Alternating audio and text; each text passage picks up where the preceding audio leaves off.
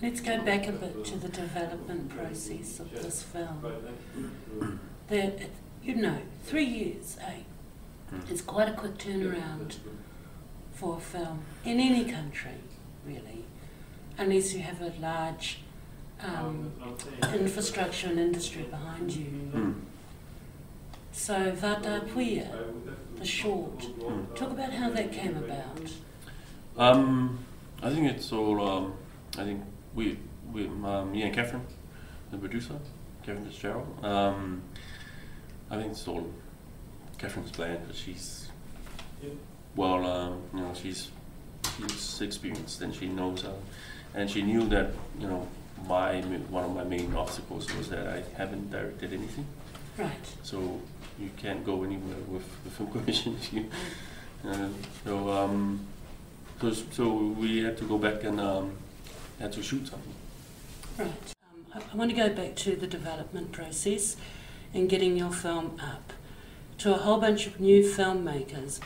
It's actually an amazing thing. So you wrote the script, and then what? You took it to the film commission? Yeah, we sort of submitted, put it in, and the film commission were interested in it. But again, you know, it's just the issue of having no experience in directing. Right, that's quite a big one, eh? Yeah. Because you have to attract finance. Yeah, and that's quite right, you know, because if I hadn't done the short film, I wouldn't have tried out my others. Yeah.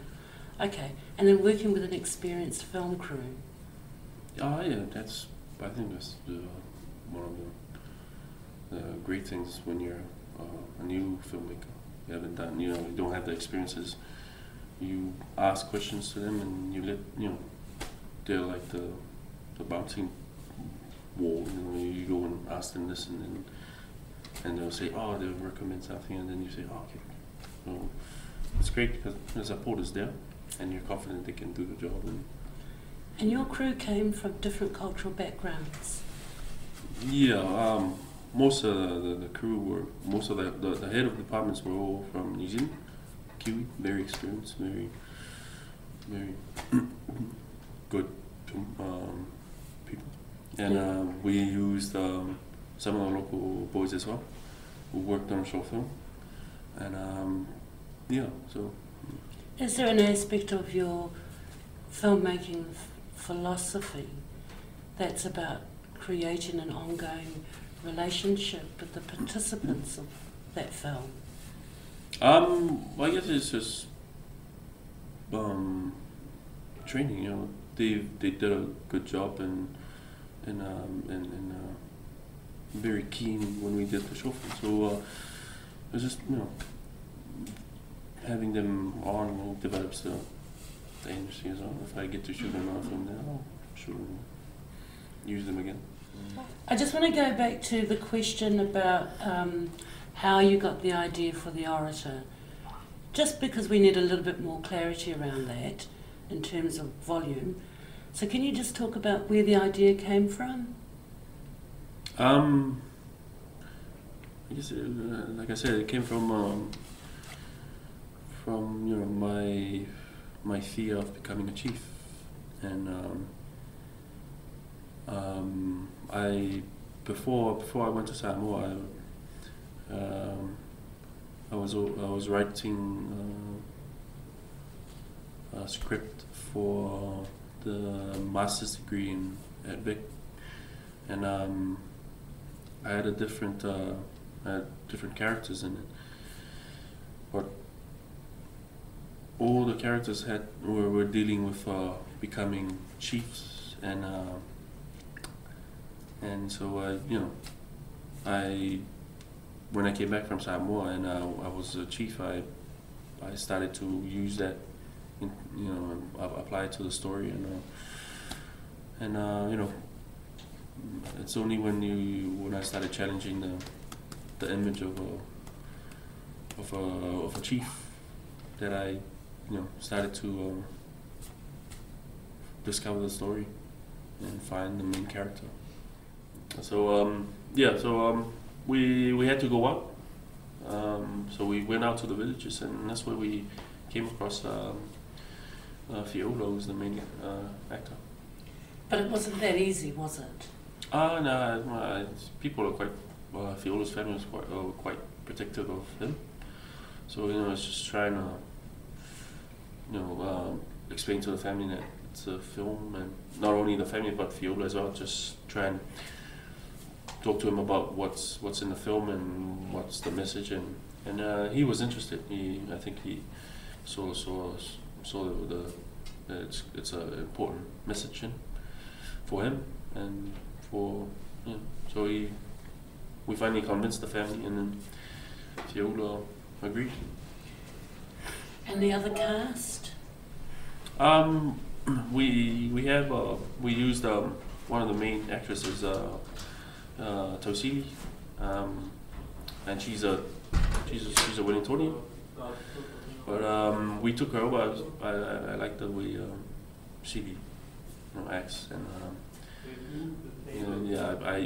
I wanted to use her because I used her before in my other short film. Really good, and we started casting all the other actors in Samoa.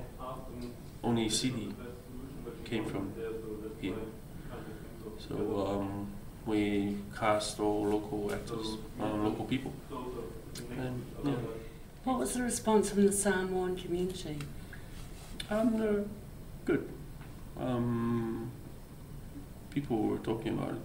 They were interested. They really enjoyed the image, seeing themselves on the screen and hearing their own language. Their language?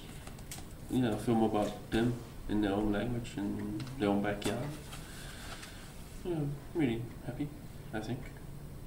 Is there something to be learned about making a film in one's own language? Because we are always tempted to make it in English, for example. Is there a different process to this? I think why I used Samoan is because film is made up of different elements. If you take something out, it sort of loses that power. And language is an important thing. It's nice to hear a person in Samoa speaking Samoan. There's a question that's coming from Yulia, kia ora Yulia, and it has to do with the actors of the film. How did you get them to act like that? Because that was beautiful work. Well, the film sort of deals with universal themes like death and happy and love, and each person has a way of reacting to those situations. When we went into to shoot, we had an idea of how the film or the characters should behave, and basically it's just trying to you try to give the actors just alternatives and other ways of expressing them the emotions, and instead of expressing it like very out there and big, you give them other options, like just lead them in a way where they can where they discover the character. And one of the